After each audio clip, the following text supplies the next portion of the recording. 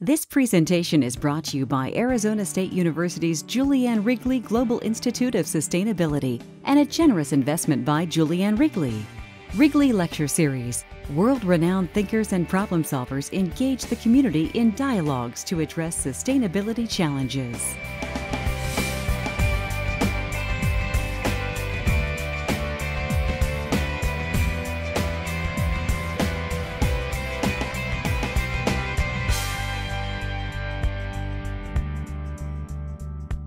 My name is Chris Boone. I'm the Dean of the School of Sustainability, which is part of the Julianne Wrigley Global Institute of Sustainability, and I'm very proud to say that we are one of the sponsors of tonight's special presentation by Dr. Shiva.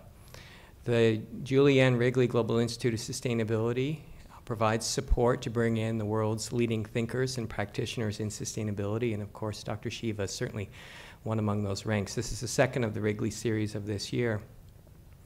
One of the things that we do in the Institute is to not only think about human environmental issues, but also to think about solutions. And the Julianne Wrigley series, I think, exemplifies that spirit and exemplifies those principles. So as I mentioned, this is a co-sponsored event. In addition to the Wrigley Institute, we also have the Institute of Humanities Research and the School of Historical, Philosophical, and Religious Studies as co-sponsors. It's my honor now to introduce to you Dr. Sally Kitch, who is a Regents Professor, one of the highest honors awarded at ASU to faculty. She's also the founding director of the Institute of Humanities Research, and I'm particularly proud to say that she's a distinguished sustainability scientist. Sally.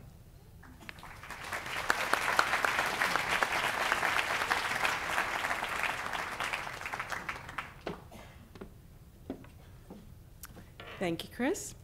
I'm here to tell you a little bit about the Institute of Humanities Research, and also to tell you about the project that is actually responsible for thinking about bringing Vandana Shiva here to ASU.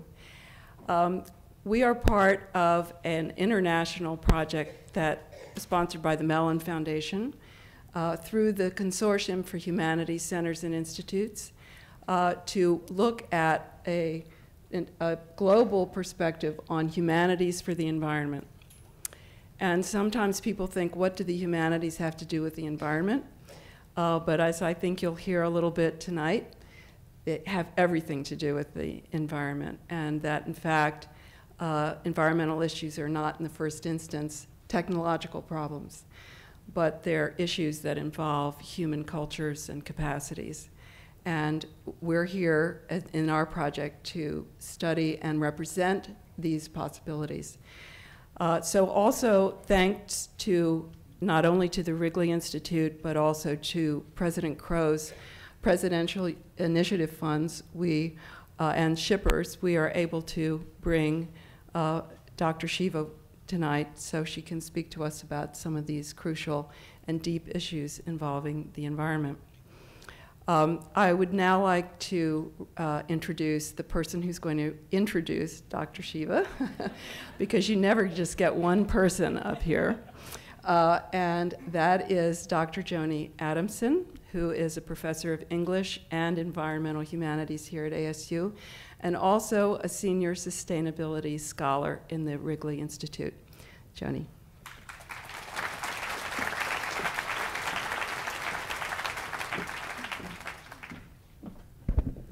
I would like to warmly welcome you to this lecture.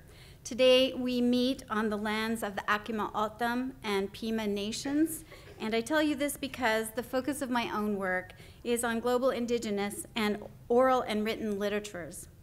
I first came to know the work of Dr. Vandana Shiva when I had to answer the question of why so many indigenous novelists and writers around the world were writing about food sovereignty, seed saving, and soil health.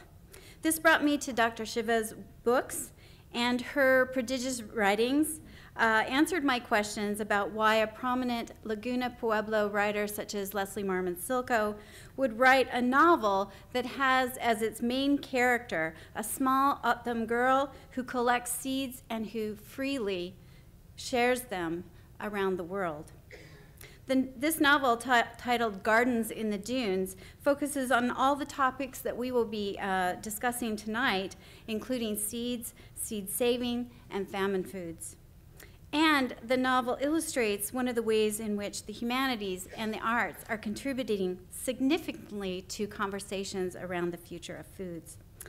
Dr. Shiva is a world-renowned environmental thinker, a seed and food sovereignty activist, a physicist, feminist philosopher of science, a writer, and a science policy advocate. In the 1970s, during the historic Chipko or Hug the Tree movement in the central Himalayan region, she dramatically shifted her career direction after learning that the women protecting forests against logging after learning that the women protecting forests against logging were trying to convey the idea that to the world, forests were timber, revenue, and profits, but the real products of the forests were soil, water, and pure air. She went on to focus her work on protecting access to clean water and preserving the diversity and integrity of native organisms. In 1993, she was a recipient of the Right Livelihood Award, commonly known as the Alternative Nobel Prize. She is also the co-founder of Vandana, an organization that works with local communities and groups in India.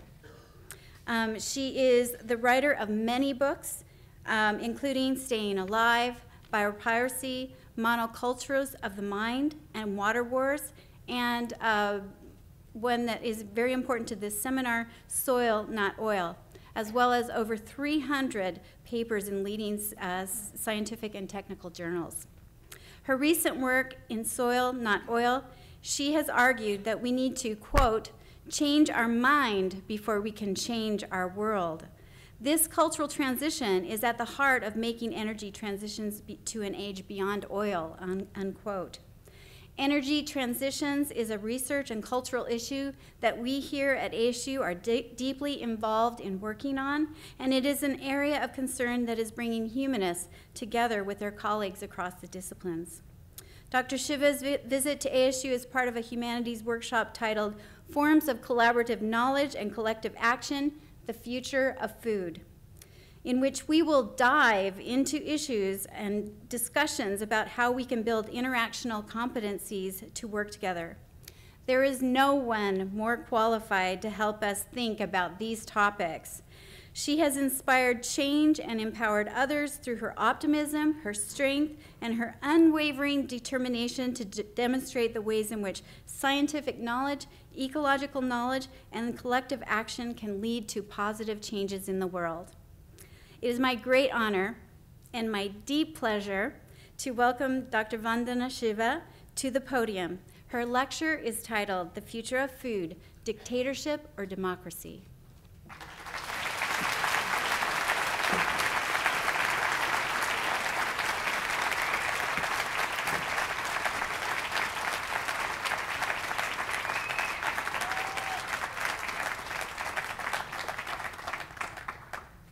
Thank you so much to the collaboration between the Institute of Sustainability, the Institute for Humanities Research, the School of Historical, Philosophical, and Religious Studies, and isn't that an amazing collaboration? I think it's the first time such a diversity of institutes and disciplines have invited me.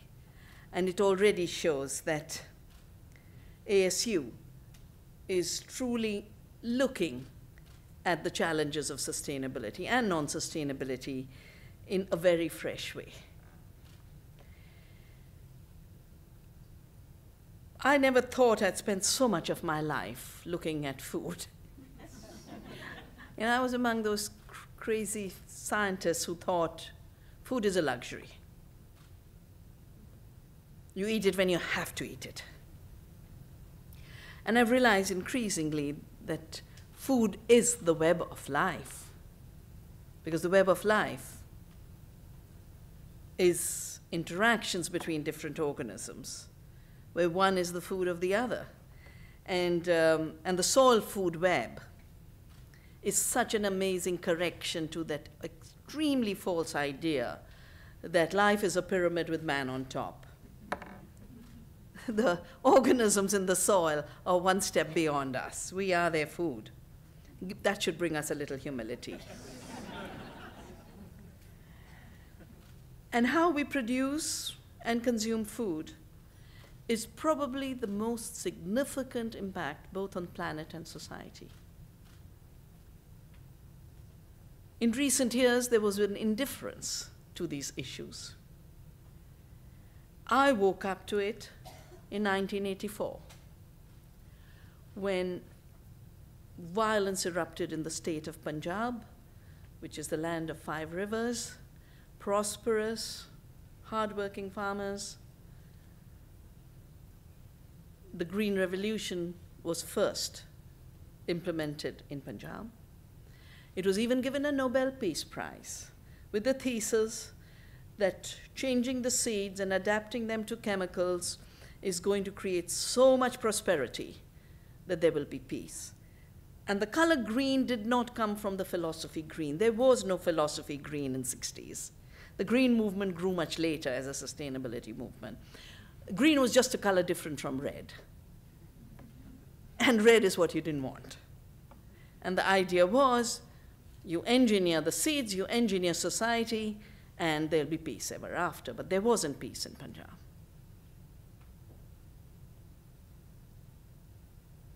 That same year, in the city of Bhopal, a pesticide plant owned by Union Carbide leaked.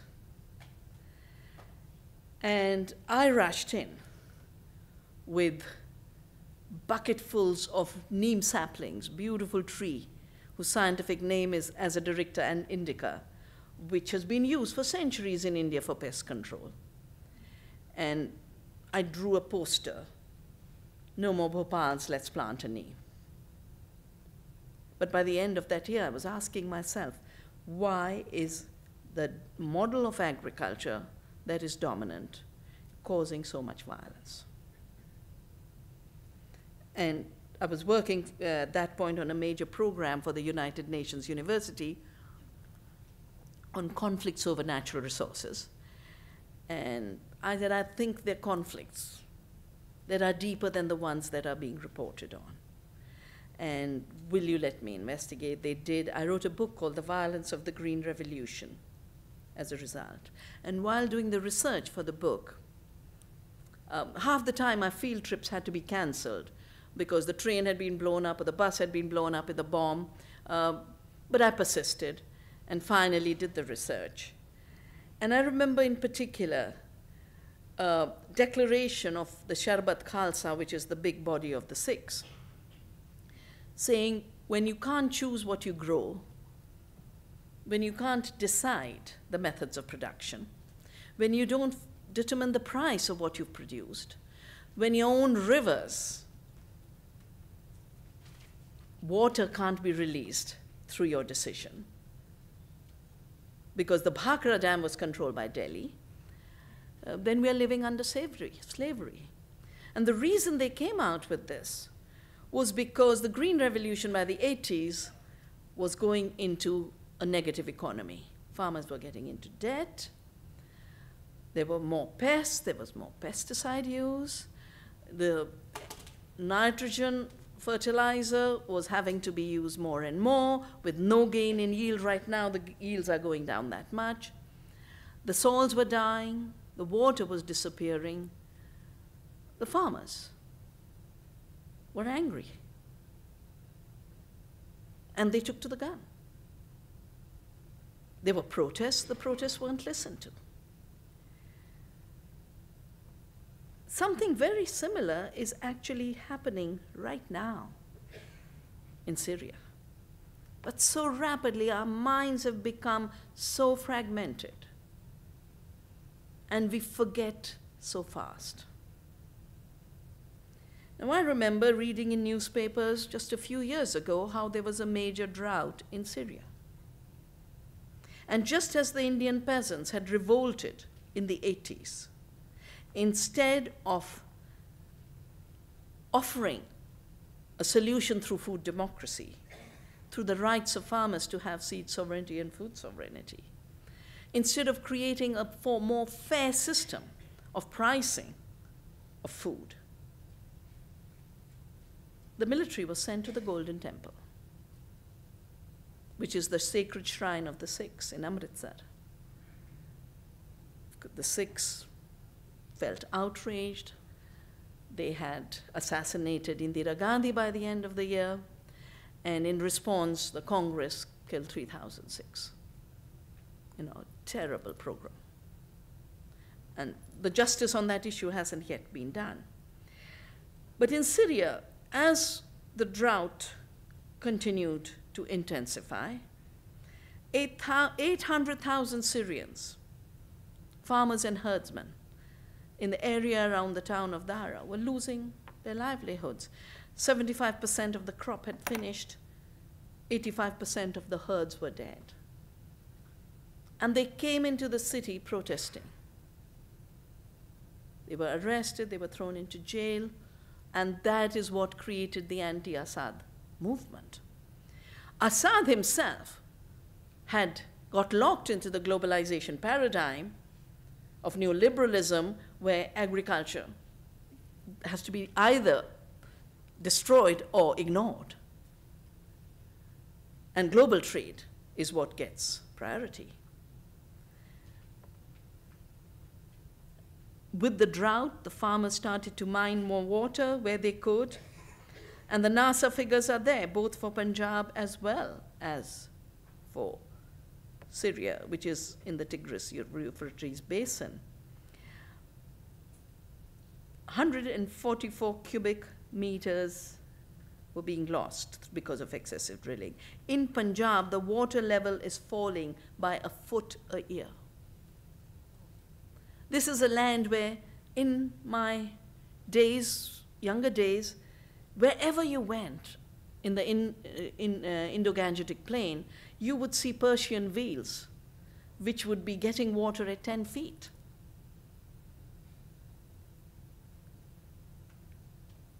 More than 26 cubic miles of water have disappeared in Punjab. Why is so much water being wasted and misused?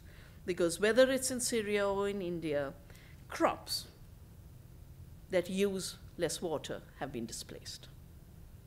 Whether it is drought-resistant rices, or barley or wheat, or the millets, which I call the foods of the future.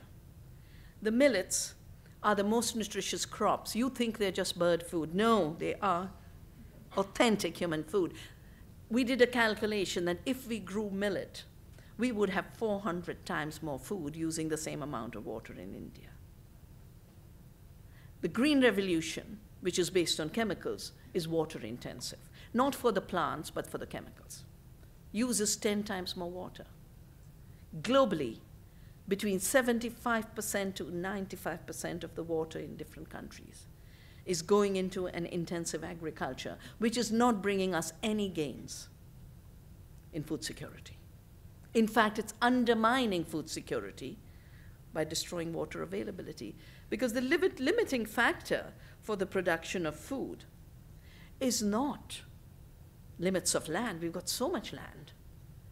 But the land is not always able to grow food because of limits on water. And in desert cultures, the indigenous people of this land, or in Rajasthan, or the semi-arid tracts of the Deccan, farmers evolved the most amazing ways of conserving water and using less.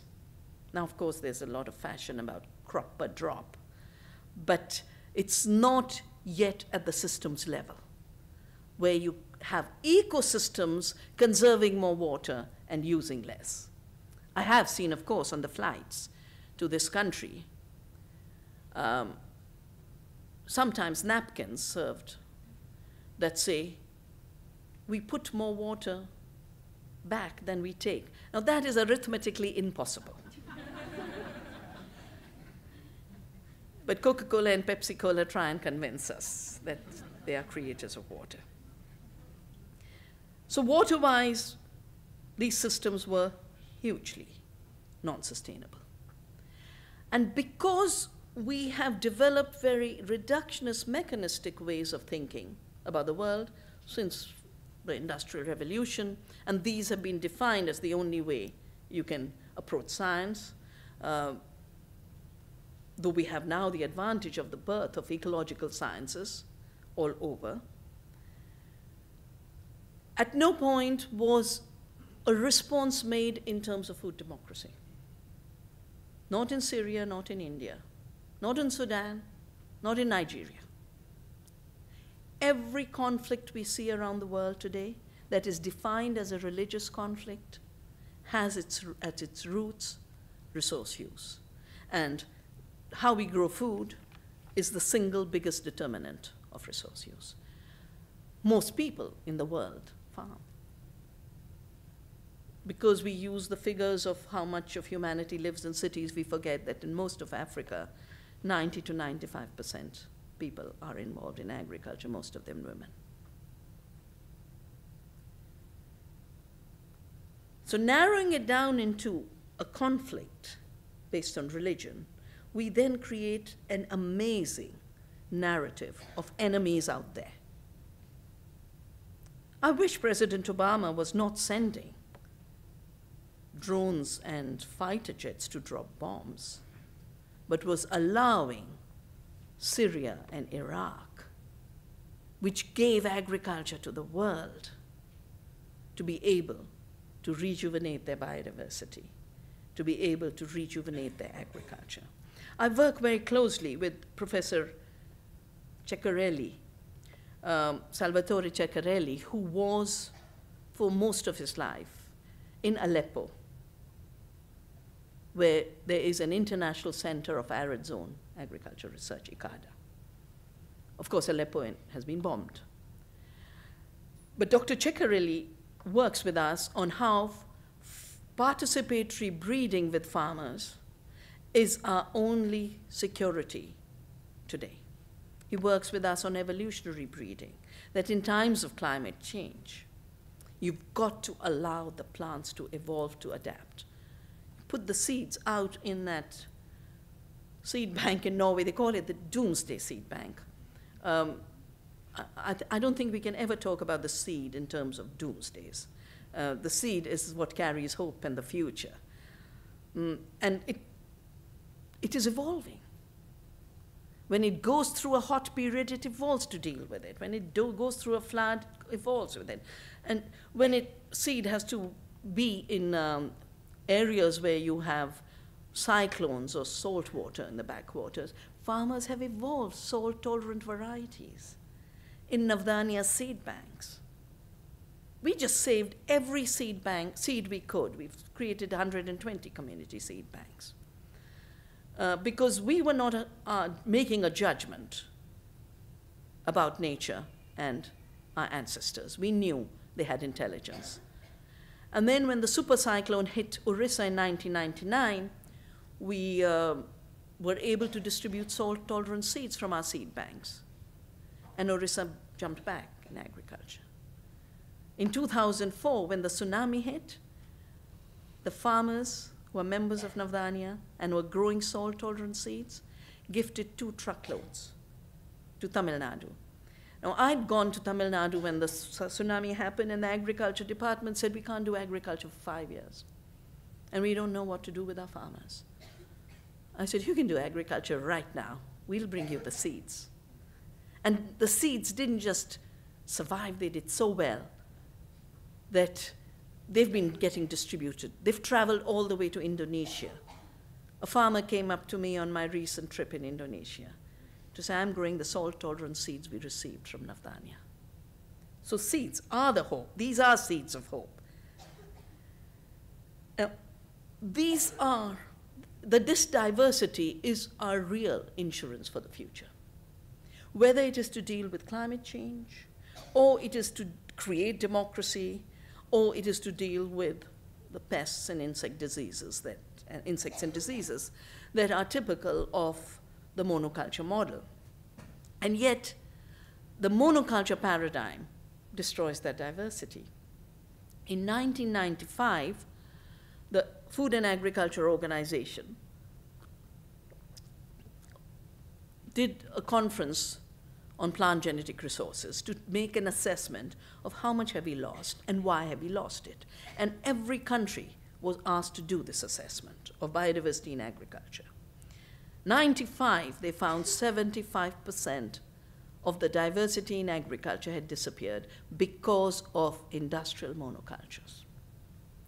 And in 95, globalization was just being born through the free trade rules of what became the World Trade Organization. Now, because of my work on the Green Revolution, I'd started to get invited to agriculture meetings, and I'm a perennial learner. Any place I find I can learn something new, I'll be there. Because I don't think one ever learns enough with a degree or a university or a PhD. I think all PhDs should go back to learn all over again, something they never did a PhD on. So I get invited to this conference in 1987 on biotechnology. 1987, there were no GMO crops. It was a small meeting organized jointly with the United Nations and the Dag Hammarskjöld Foundation. Dag Hammarskjöld was the first Director General of the UN.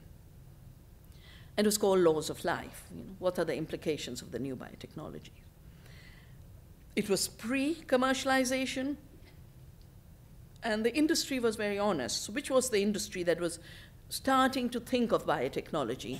The old chemical industry. Who was this old chemical industry that brought us the agrochemicals? The old war chemical industry. I'm reading my book for my trip this time. It's not a very pleasant book. It's called Hell's Cartel. And it's about the chemical industry that made chemicals for the war, for killing people in concentration camps, that was then tried in Nuremberg. They moved into agriculture after the war, not wanting to give up their habit of selling chemicals for profits.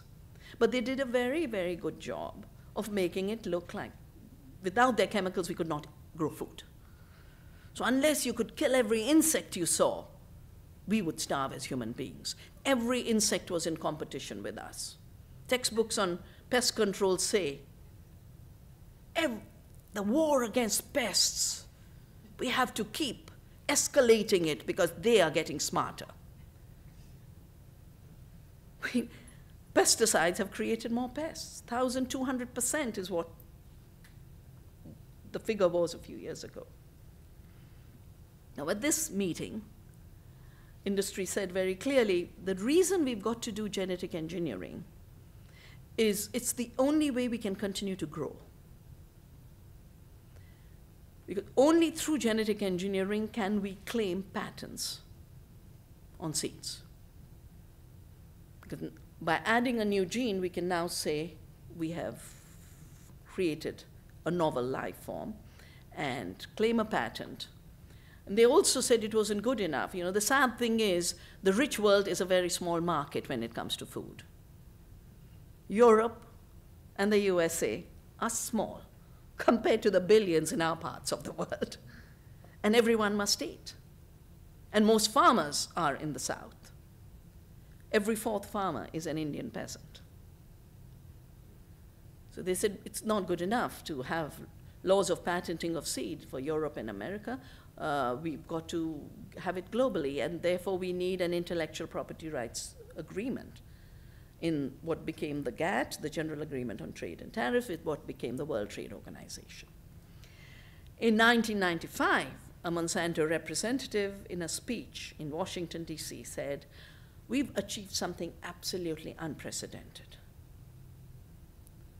We wrote an agreement, gave it to our government, which then had it moved to the GATT. We also went directly to the GATT Secretariat and moved the treaty, and we were the patient, diagnostician, physician all in one. And what was the problem? What was the disease? The disease was farmers are saving seed. Now, a patent is a right of an inventor to exclude anyone else from making, using, selling, distributing what is invented. The problem is when it comes to seed, seed is not an invention. Seed evolves, farmers co-evolve with the seed to breed varieties. Seed is evolution. And I'm so glad Pope Francis has said evolution happens. Evolution is real. Just gave a speech the other day.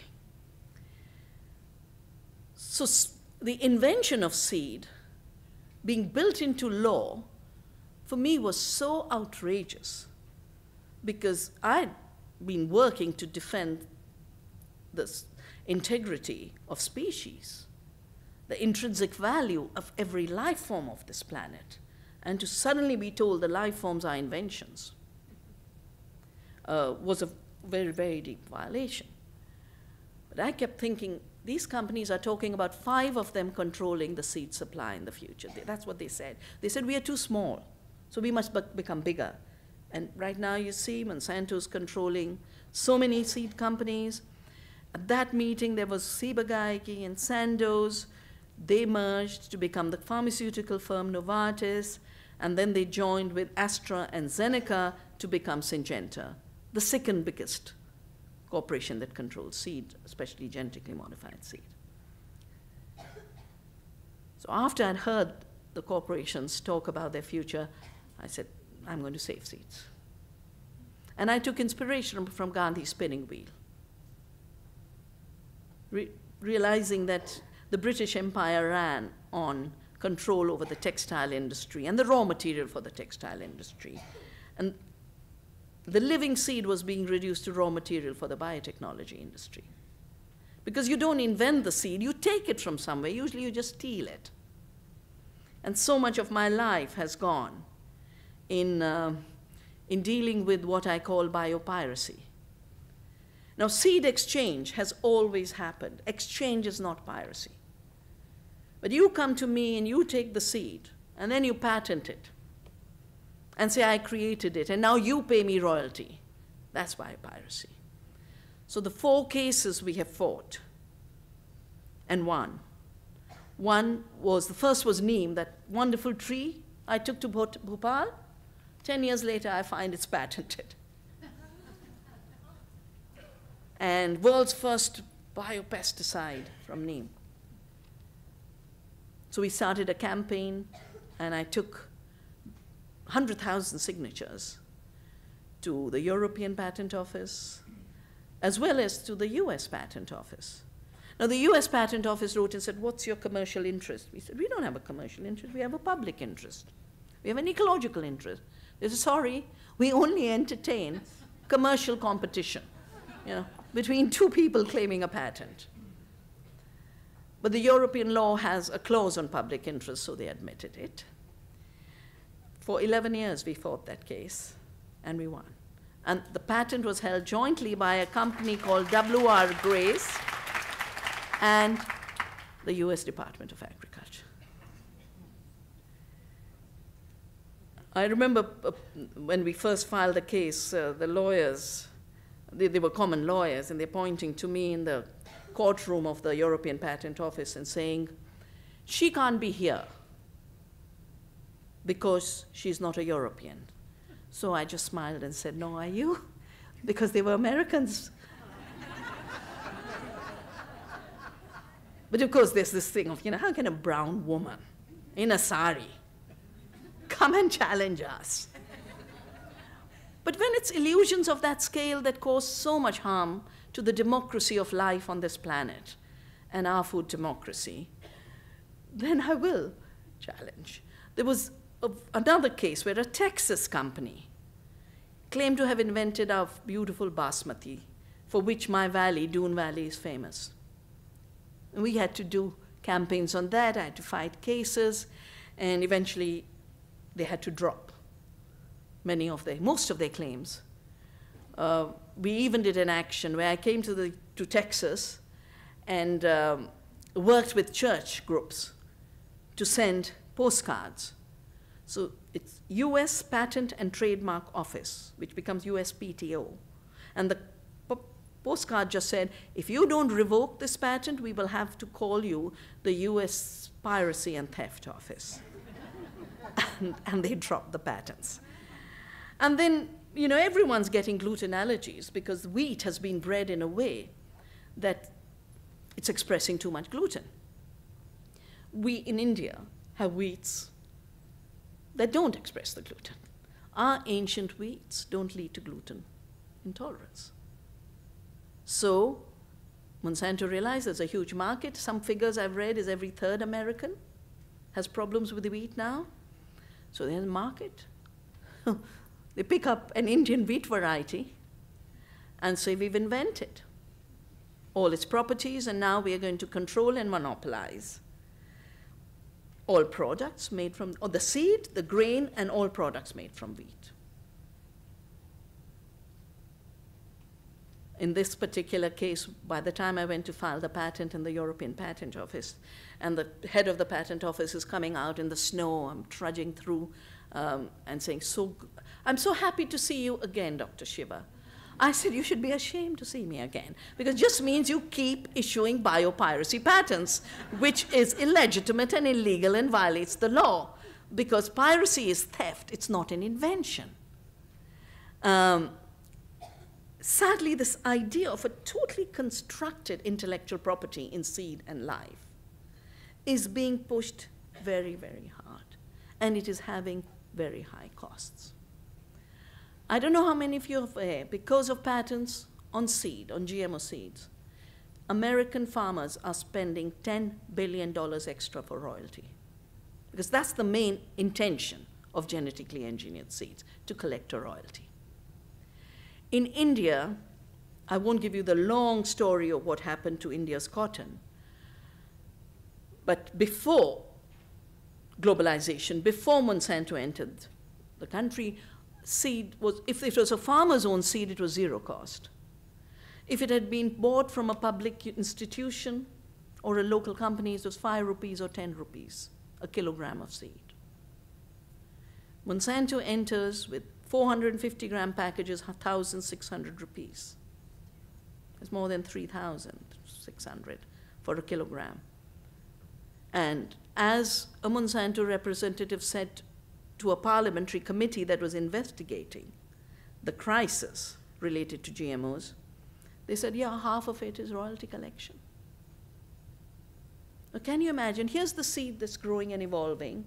Here are farmers who have worked to evolve that seed. They're doing the hard work in the field, and the royalties come to Monsanto.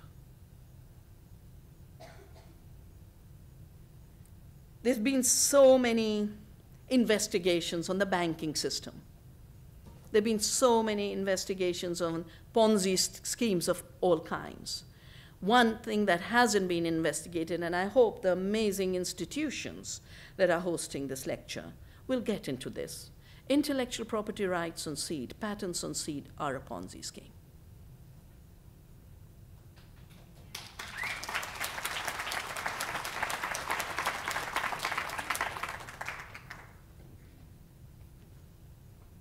Of course, this Ponzi scheme is upheld with claims of miracles from GMOs. The first claim being that they produce more food and the world will go hungry. You know, there'll be 10 billion people on the planet, and without GMOs you won't have food. Because of GMOs we don't have food. Only 10% of the GMO corn and soya, which accounts for the largest expansion of acreage in the world in the recent years, only 10% goes for food. The UN data has clarified that 70% of the food we eat comes from small farms. And I would assume that if we add the gardens, urban gardens, organic farms, we would have figures that would cross 80%. So in fact, the industrial system is a minority system when it comes to food security. But it is the major system that is causing both the ecological crisis as well as the crisis of democracy. What is a dictatorship? A dictatorship basically is control of an absolute kind. And look at what's happening to our food system. Seed, the first link in the food system, is being controlled like we've never seen before. It was not controlled before. It was shared. We had public universities breeding seed, and they'd share the seed. Farmers shared seed amongst each other. I have learned so much from the peasant cultures of India and the cultures of seed saving and seed sharing. But what we have witnessed so far is just the beginning of this new system. We've had industrial agriculture, we've had the Green Revolution, but this thing called the second Green Revolution, precision agriculture, one agriculture for the entire world, that's what they're talking about.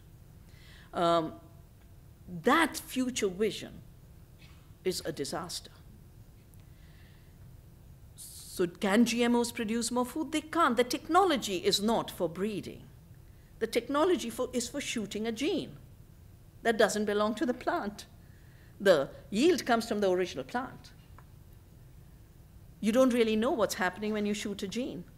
It's not a precise technology. It's a highly inaccurate and imprecise technology. But it brings new risks, which is why we have international law on biosafety. In the US, you don't have such laws because President Bush came back and implemented a principle which is totally unscientific, a principle of substantial equivalence. If I have a corn that has evolved as a corn and crossed with other corns, and I have a corn with a Bt toxin in it that has taken a gene from a soil organism and is now expressing toxins in this corn, this Bt corn is not the same as the ordinary corn. I mean, we make a difference between chemically farmed and organic crops. And here we are tampering with the very genome of the crop and saying it's the same.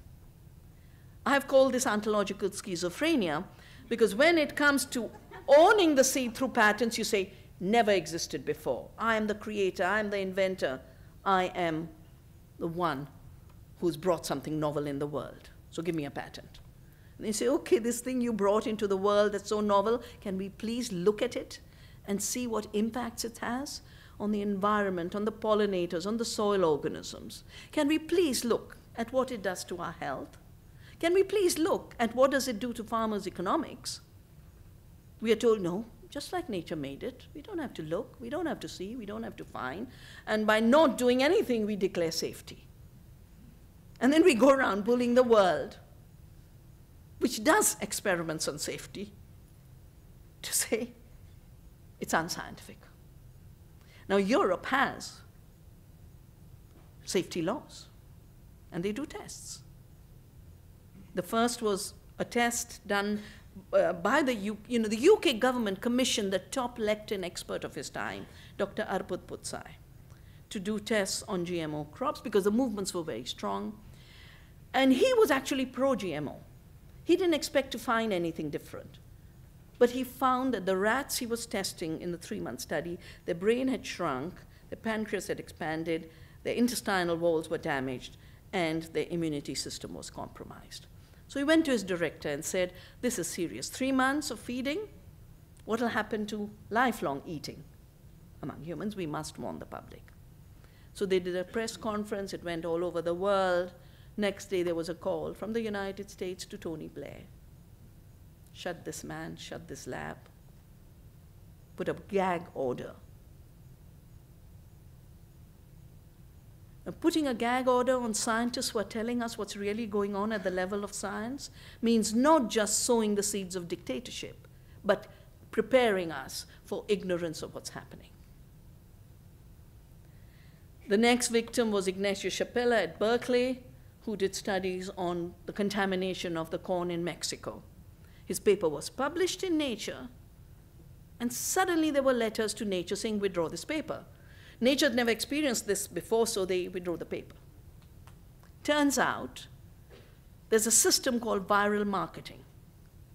And it was a British journalist who tracked it, where on one computer I can cook up 1,000 names of scientists who don't exist, bombard the journal,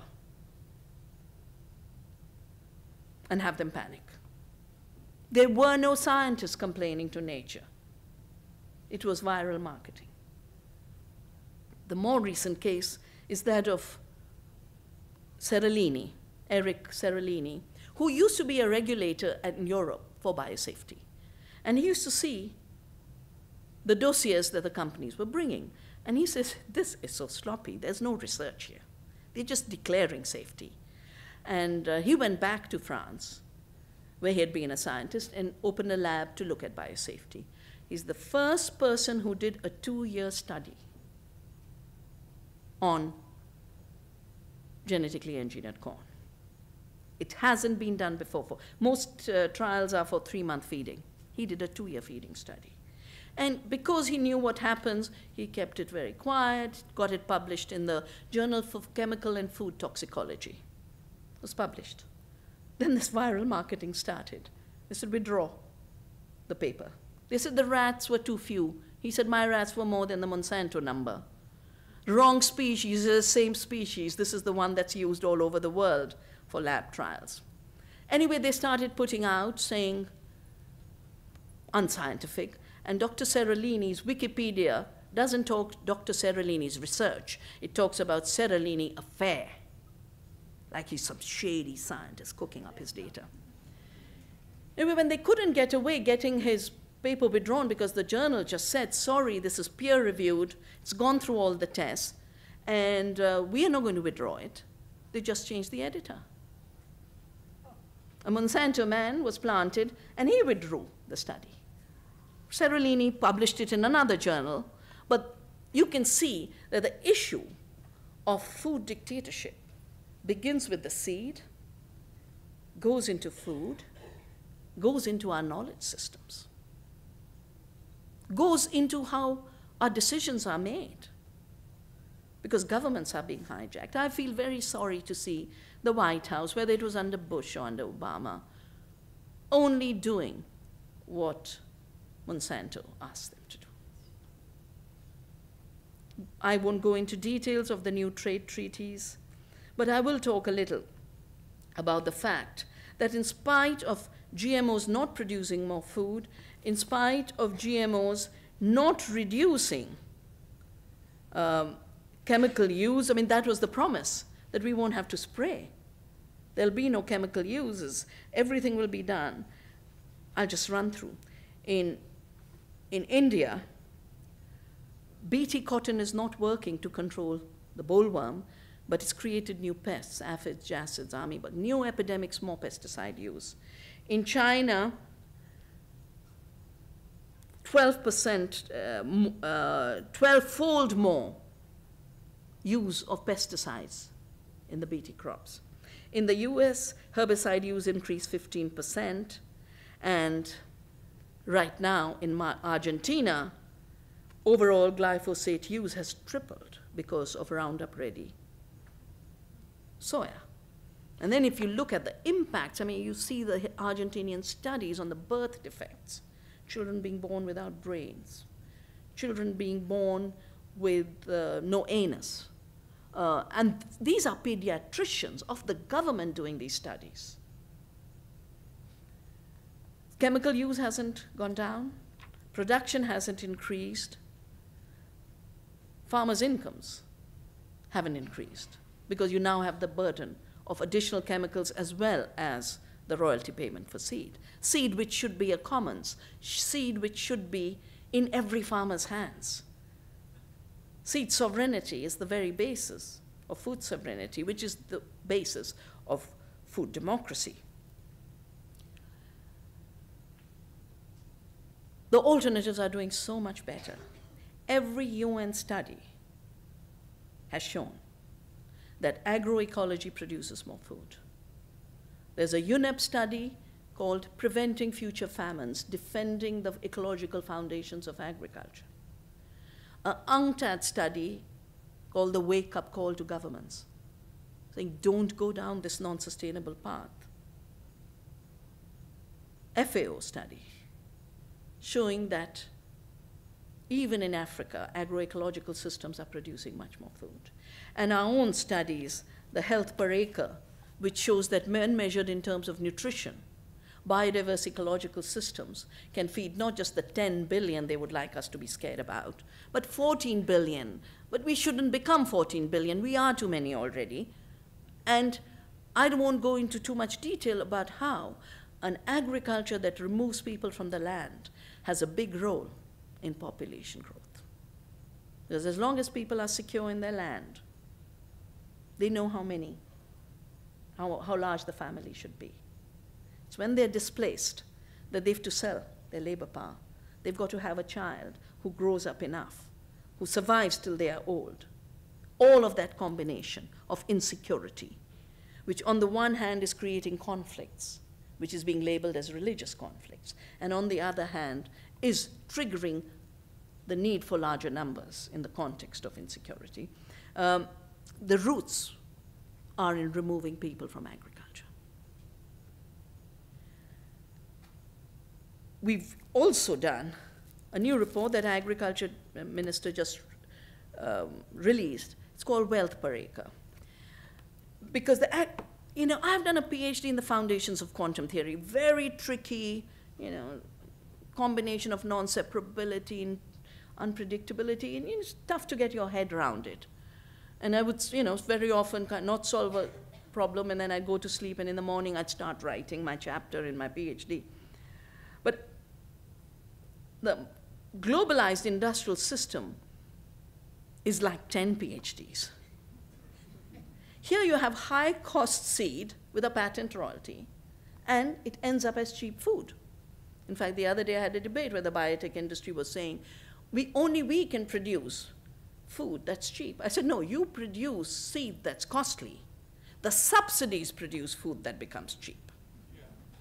400 billion is the global subsidy, $1 billion a day. In the US, the industrial system would collapse if that tax money was diverted from subsidizing toxic food that's destroying the planet and destroying our health to being shifted to growing food that protects the planet and protects our health and generates employment in the process. Let me revisit the destruction on the planet. 75% of planetary damage, water, soil, biodiversity. 40% of the greenhouse gases come from the globalized industrial system. We are talking about the biggest impact on the planet. And yet ecological farming and local food system can be the place where we do the opposite. We rejuvenate biodiversity, we save seeds, we build up organic fertility of the soil, we conserve water, and we mitigate and adapt climate change. We literally have capacity through organic farming to take out much more of the carbon dioxide from the atmosphere than is being put into it. But of course, we get rid of nitrogen oxides that come from nitrogen fertilizers. We get rid of methane that comes on the one side from factory farming, and on the other side from wasting 50% of the food. That's the figure for this country. 50% food is wasted. It's wasted on the farm through imposing uniformity. It's wasted in supermarket shelves because of the long distance travel with a best before date. And I was so happy I had to do a convocation in one of the Washington colleges. And the students cooked a wonderful dinner for me. So I innocently asked, I said, which organic farm supplied the dinner? And they all had grins on their face, and they weren't telling me. I said, what's the secret? They said, it's all dumpster dived. And they explained to me about this new culture of preventing food waste in doing dumpster diving. And that's why, I really pay tribute to the young people. They come up with such amazing things to face these giants and to change the insanity to sanity. Now, because all these initiatives are growing, organic is growing, local food is growing, seed saving is growing, there's a new attempt at seed and food dictatorship. There's now an attempt to criminalize seed saving. Already in Pennsylvania and Maryland, notices have been served to seed libraries. In the case of Pennsylvania, a statement was made. Agri-terrorism is a very, very real scenario. And where does agri-terrorism come? From the ancient seeds that we have grown for hundreds of years. Heritage seeds and ancient seeds pose a threat. GMOs are totally safe, you know. They should be deregulated. The law basically is a law imposing uniformity. It says it shall be unlawful to sell, offer for sale, expose for sale, which is exchange between people, or transport any seed subject to the provisions of this act. Any seed.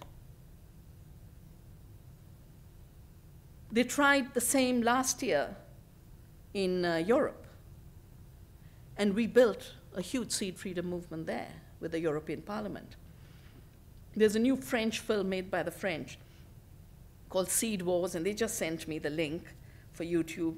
So I looked at it, and it was really nice to go back to last year and the mobilizing we did. The law was sent back to the European Commission. But there are 19 states where such legislation to make biodiversity and local seeds illegal. 19 states, and Arizona is one of them. Now, a similar law was introduced in India, same year 2004, when your laws are changing. They've been kind of kept in cold storage all these years, and they're being brought out now. And the fact that they're being brought out now is because the dictators are panicking because of democracy. You know, if all these seeds are available, how will they collect royalties from toxic GMO seeds? Sooner or later, that market will shrink. So the only way to make that market grow is shut down the rest. Now, in 2004, they tried to do a similar law, and I can just see how 2004 they became very active. And I saw these two lines in our financial papers. So I immediately got in touch with parliamentarians, got a text of this Seed Act. These acts are called Seed Acts. And therefore compulsory licensing and compulsory registration of any seed. I studied it, I traveled the country. When any occasion like this happens, I just get out there with communities and travel the country and inform them and show them and translate into different languages. And by the end of it, hundreds of thousands of farmers had signed a petition telling our Prime Minister, which I carried to him, that we are in the land of Gandhi. And when the British tried to impose salt laws, Gandhi walked to the beach, picked up the salt from the sea, said, nature gives it for free. We need it for our survival. We will continue to make salt. We will not obey your laws. And we take inspiration from the salt satyagraha. Satyagraha was Gandhi's word for the force of truth. Satya is truth. Agraha is the force, truth force. And he said, as long as the illusion exists that unjust laws must be obeyed, so long will slavery exist. And he worked on this first in South Africa against the apartheid regime. 1930, he used it against the salt laws. So I told our Prime Minister, we are in the land of Gandhi. And if you impose such a law, we will have to do a seed satyagraha. So it won't work anyway. Because we have higher duties to higher laws. Laws of corporate monopoly are degraded laws. Laws of protecting biodiversity and providing good food to all through saving good seed is the higher law, both in terms of the laws of the earth and the planet, as well as laws of justice and human rights and human dignity and human freedom. We now have to decide our role in the future of food. Will it be a role of engaging with building the alternatives that allow all life on earth to prosper while bringing us good food? Or will it be a future where we witness in passivity this unfolding of a deeper dictatorship? Now, the other dictatorships were around speech. If I can't speak my beliefs, I don't die. The difference between this dictatorship over seed and food and all earlier dictatorships is because this is touching on the very basis of our survival. So we have to move beyond reductionist mechanistic science that separates and fragments and creates illusions that we are doing better in our food system, even while we are losing our ecological endowment and while we are losing our health and we are losing our freedom.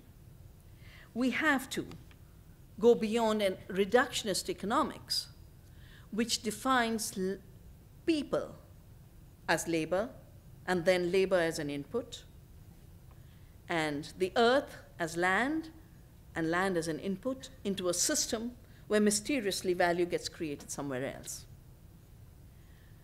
I deeply believe that human beings are a creative force, not capital. Toxic chemicals are not a creative force, they're a destructive force. Human beings as a creative force are an outcome of a good agricultural system. And in a similar way, rejuvenated biodiversity, rejuvenated soils, rejuvenated water, a stable climate are outcomes of an agricultural system. They are the objective.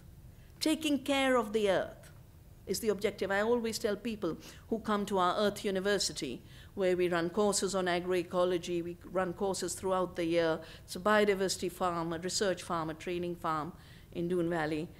I say our first work in creating earth democracy and in creating food democracy is earth care. We just have to take care of the earth and the biodiversity and the soil. The rest, biodiversity does for us. She controls the pests. She rejuvenates the water. We only have to do our duty to the earth. And I can tell you in these years since we've started the work, we don't have pests that damage. We have insects that are doing all the work. Ladybirds and spiders on every plant. Volunteer crops that are food, that would be the source of nutrition if they weren't sprayed with Roundup. And then they want to do biofortification by genetically engineering rice and banana. Rice for vitamin A, banana for vitamin A and iron. Biodiversity is thousands of % more efficient in getting us the nutrition we need. These new reductionist tricks, for a short while, will work only because there's lots of advertising money. I've been told 400 million has been spent to kill labeling laws in the last few years. And talking about democracy and freedom, besides the fact that there's this new attempt to shut down seed libraries, there is, of course, the attempt to prevent labeling. 64 countries of the world have mandatory labeling of GMOs. This country doesn't only not have labeling, every time citizens organize to get labeling, 40 million is put in, 30 million is put in, California, Washington, right now Oregon's going on. Well, Vermont's too small and it went through. They got their labeling law. And I am traveling from here to Vermont for solidarity. Because I think not only do we have a dictatorship, we have a dictatorship of fictitious persons. Vermont is being sued for its labeling law because Monsanto and others say that citizens knowing what they're eating and having the freedom to choose what they eat is robbing the corporation of their freedom of speech. I feel the challenge we have for food democracy is to realize that democracy is populated by real beings. Earth democracy is all the beings of the earth. Food democracy, the human beings involved in producing food and eating food. And it's their freedom that comes first, not a fictitious personhood of corporations. That's a construct, and it's now becoming a construct that's threatening both food and democracy. We will have neither bread nor freedom if this kind of false freedom, of false beings, is allowed to unfold. So we have all the evidence that working with the earth, we produce more food. Working with the earth, we produce better food. And this is scientific. It's scientific to work with the laws of nature. It's unscientific to cook up laws and impose them on nature and humanity. So the earth is inviting us to create food democracy as a way of restoring earth democracy. To decline her invitation at this point of our species' evolution would be to live in a dictatorship for a short time and not live at all in the long run. And that, I'm sure you agree, would not be a very intelligent choice. Thank you.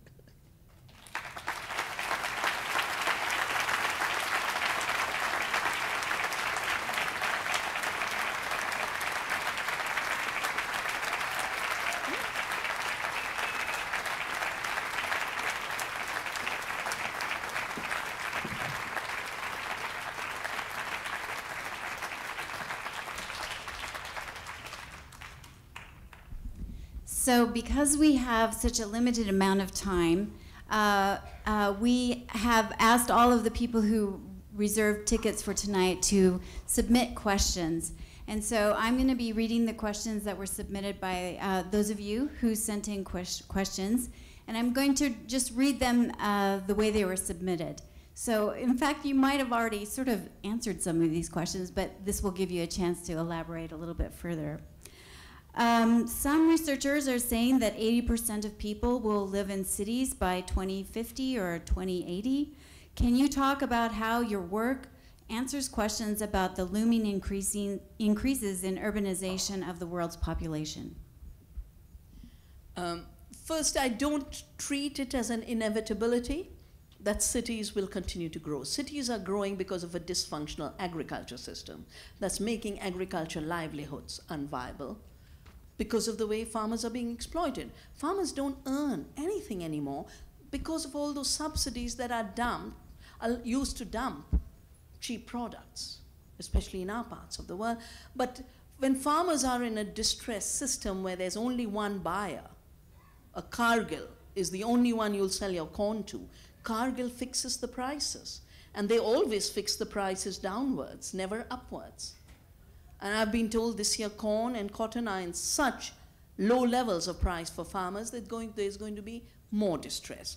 So we do need to correct the agrarian system for fairness and sustainability. The fact that cities have grown recently doesn't get rid of that responsibility to correct our agriculture system. As far as cities are concerned, cities are dependent on food. Food is their metabolism.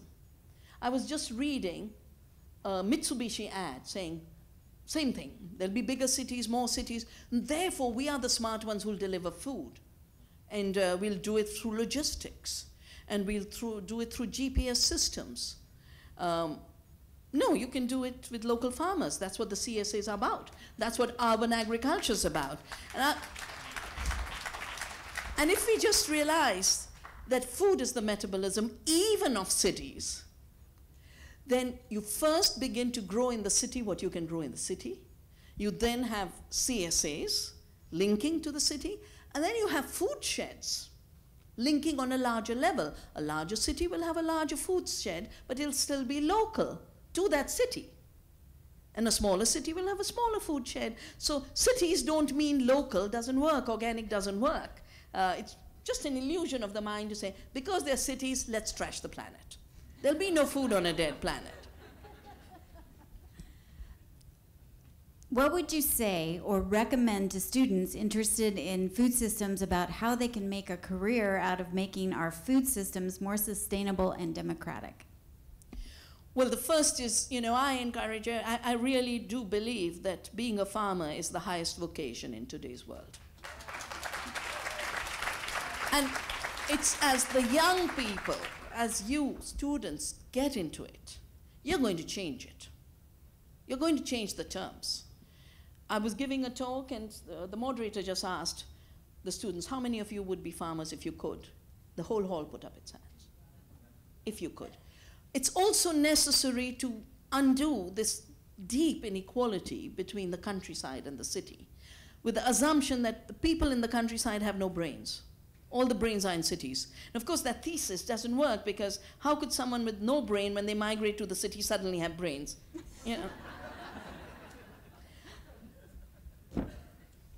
I have a new book coming out for the Expo 2015 that's going to be held in Milan. And I worked in that book how it is so important to see agriculture as the place where opportunities for employment and livelihood grow. I meet young people who've been at our farm and trained, and I meet them in Brazil, or I meet them somewhere else. They've started organic cafes. Someone is an organic farmer, someone else is a city dweller. They are creating partnerships of the most amazing kind. So the food system is so rich. It's inviting you as producers. It's inviting you as researchers. It's inviting you as entrepreneurs. But the most important issue is it is time to stop looking down on those who give us food. It's time to put them at the pedestal of being the custodians of the land. They're not producing commodities. They're taking care of the land and the biodiversity and the water and even the atmosphere. Because when they do organic farming, they are reversing climate change. And when we realize agriculture is about these multidimensional, multifunctional activities, then the shift will start to happen. And then you'll be the ones who make sure that farmers aren't getting 2% of the consumer dollar, but getting 50%. And that'll make anyone's life possible in agriculture.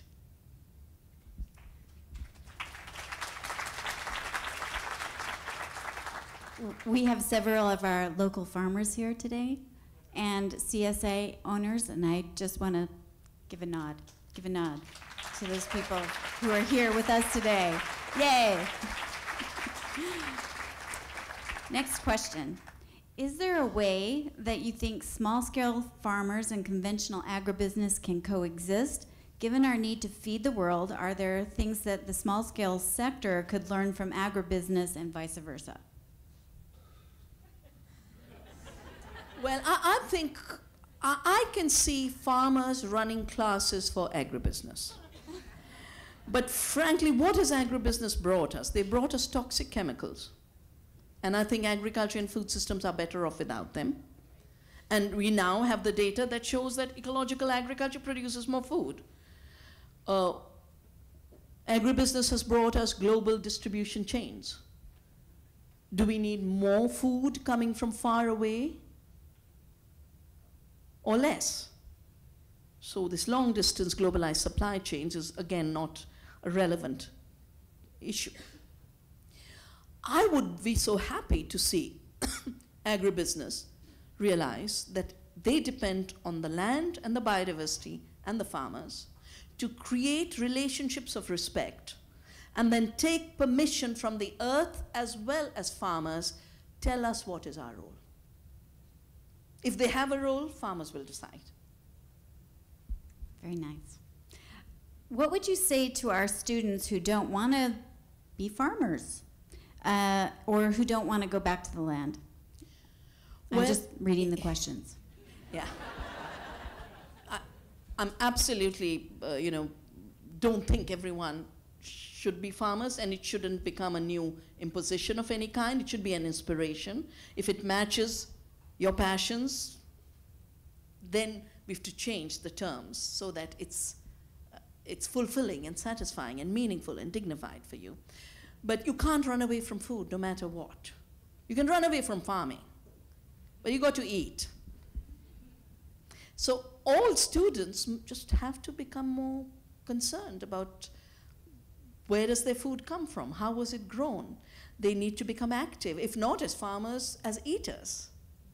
And that is both about the sustainability of the planet, and it's about the sustainability of your health. I don't have to tell you about the obesity epidemic of this country, which is all related to bad food.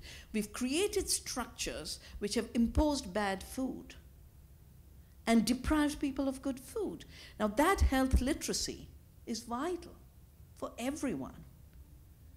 And that role in spreading that literacy, you have a particularly special responsibility because you've been to a wonderful university which is the top on sustainability. How can we have non-sustainable health and a sustainable planet? Our health itself is reaching limits of total non-sustainability with the disease epidemics. And that's another area where constantly research is shut down. And good researchers are ridiculed. So you need to join in that side of it. If you don't want to be at the beginning of it, at least be at the end of it.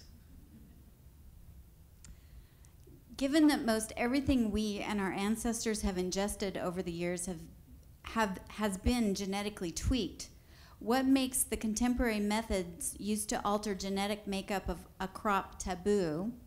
And why, at the end of the day, when practically every crop in existence was modified ages ago, even make the distinction between GMO and non-GMO? Okay, the word that's used for genetically engineered seeds has become GMOs by default. It's become GMOs because industry never want genetic engineering to be the word communicated. And in fact, in the UN Treaty on Convention on Biological Diversity, they went further and said, no, not even GMOs. Talk about it as living modified. Now, there were two reasons this was done. Each of you is a living modified version of your parents. That's how offspring are never clones of their parents. They're a little variation. Living modified, genetically modified, and from it to GMOs. The difference between what is called genetic tweaking and genetic engineering is this. In nature, plants have evolved in a dynamic way. Farmers have worked with plants as breeders in co-evolution. All farmers breeding, which accounts from 99.9% of all breeding, is a co-evolution with nature, working with the evolutionary patterns of the plant and the seed. Even crossbreeding works within those laws. And crossbreeding is within the same species, as is hybrid seeds. They're all within the same species.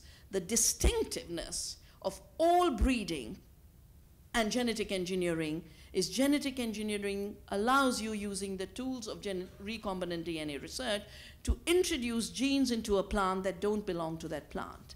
And because it's an unreliable technology, you don't just introduce new genes of Bt toxins or herbicide tolerance, you add antibiotic resistance markers just for marking and separating the failed introduction from those that were successful, and viral promoters. No plant has ever had genes from unrelated species through evolution's history or through plant breeding. And that's what we are calling on for testing and research and safety. There are pigs with human growth hormones. In England, the ladybird beetle controls aphids beautifully in wheat plants. They've killed the beetles, and now they want to genetically engineer the wheat with a cow-like gene. And when I asked my colleagues in England, asked what this cow-like gene is, they said, we can't tell you. Trade secret. So we don't know what the cow-like gene is. Now, a wheat has never had cow-like genes before. A cabbage has never had scorpion genes before. There was a Dr. Bishop doing this work. Corn has never had Bt toxin genes in it before, being expressed in every cell all the time, impacting the butterflies. Monarch butterflies died when they were fed Bt pollen.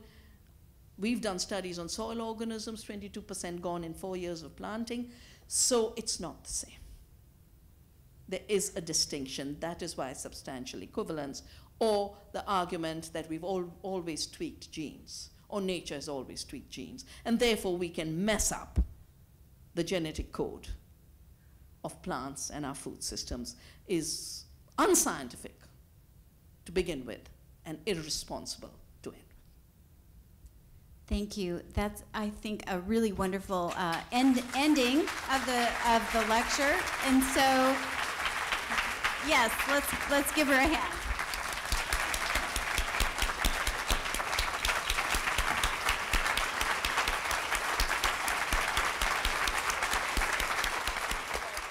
This presentation is brought to you by Arizona State University's Julianne Wrigley Global Institute of Sustainability for educational and non-commercial use only.